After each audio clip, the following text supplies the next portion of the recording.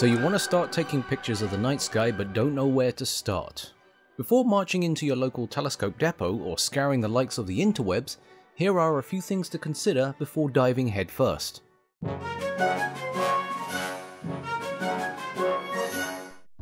One of the biggest things to start with is expectation versus reality. What I mean by this is if you see other people's work and expect to produce the same results on the first try, prepare for total disappointment. The internet is littered with images of your favorite astro targets taken by various people with varying skill sets, but all have one big thing in common: time. They have all had the time to gain the experience to get them where they are today. Even if you're a seasoned photographer, everything that you have learned in photography needs to be unlearnt.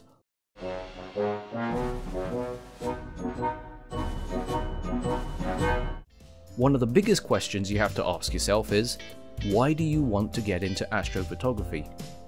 If there is one thing an astronomer hates, more than the clouds, is an astronomer that isn't an astronomer.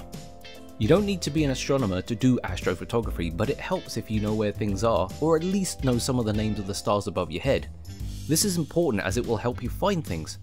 Now I know some of you are going to say that's what plate solving is for, but let's face it, when it fails, doesn't work, or you're not in the mood to drag £300 worth of office computer equipment, knowing where things are will help you in the long term. Over time, you will learn where everything is, especially when you image the same target regularly.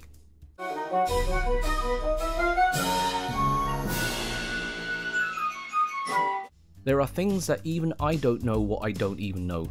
Every day I explore the universe and something new pops up, I don't have a clue what it is that I'm looking at, let alone know where to begin to research.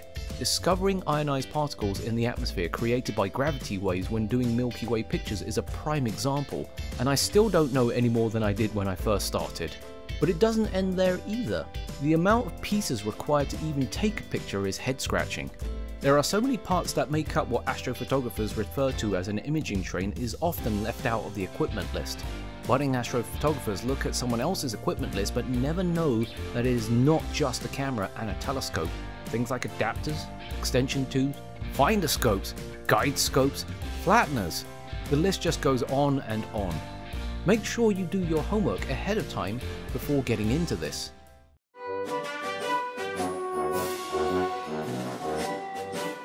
Was once it, but needs it. Excuse me. So let's talk about equipment. Far too often does a first-time astrophotographer buy the largest telescope they can get their fingers on, only to find that the device is nothing more than a nightmare on a tripod.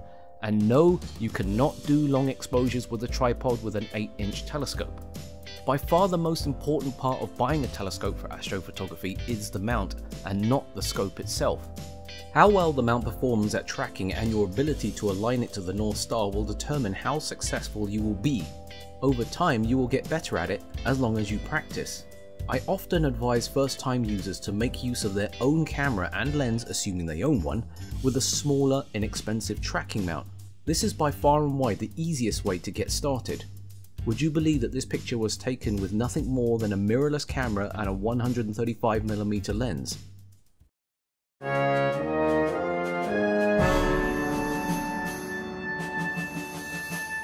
So let's get into the crux of this journey. Budget. Money. I'm not interested in what's in your wallet, I'm more interested in peace of mind. You have to be realistic when it comes to buying anything. Set a target and see if you can achieve what your expectations are given your own limitations. You don't need to spend a fortune to get into astrophotography, you just have to be realistic. I always like to start people into tracking mounts like the one mentioned before, mainly because it's affordable and more importantly, it's a good barometer to measure if the person will be interested and want to carry on. Never assume anything that you buy is considered useless or obsolete within weeks of learning. More often than not, budget telescopes are the #1 items that end up in the trash or on Craigslist because the item did not do what the user expected. If you own a good tripod and a camera, for $300 you can actually get a tracking mount and be well on your way to snapping pictures versus $600 for a mass market telescope, and you still haven't purchased the parts to attach the camera, let alone discovered what you don't even know yet.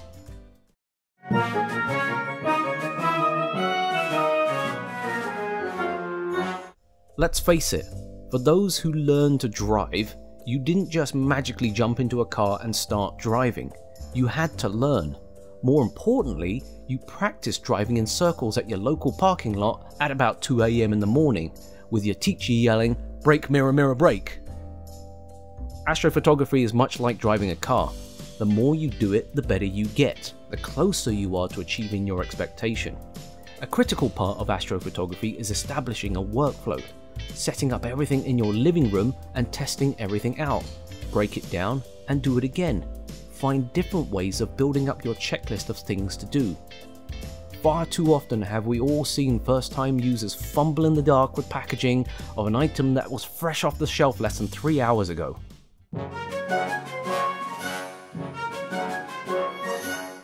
26 megapixels, 3.76 microns, 50,000 electron full well. This probably means nothing to you if you're new to this, and it should. Or should it? Spec wars are nothing more than a thorn in the side of consumers with a fantastic saying, analysis paralysis. These sea of numbers and statistics are nothing more than marketing terminology used to help sell a product over another one. Let's face it, we don't want technology from yesteryear, we want it from today. Advanced users and scientific researchers rely heavily on this information to calculate various science things, and why you need to know this is something you don't need to know. Remember, you haven't even taken your first image yet and you're already theory crafting your Astronomy Picture of the Day award. You wouldn't know what reality is until you've taken your first shot. The only statistic that you should worry about is how long you can expose the camera for. Remember, you start with what you have, make it count. 1 potato, 2 potatoes.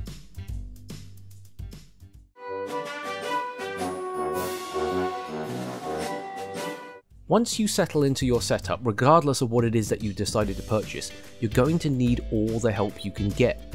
There are many astronomers and astrophotographers who are willing to help.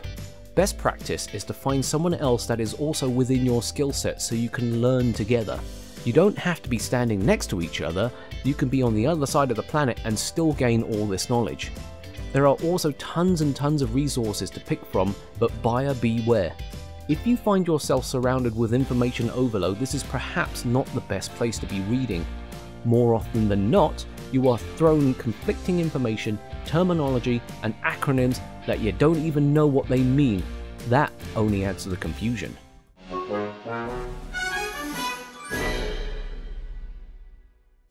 Now that you've gotten an idea of what's going on, now is the time to get out and look at what awaits you. Remember, part of astronomy is about discovery. You may only have gotten into this just to take pretty pictures, but before you know it, the next generation will be knocking on your door asking the same questions you asked. Have a clear idea of what your expectation is, and we can help make it a reality.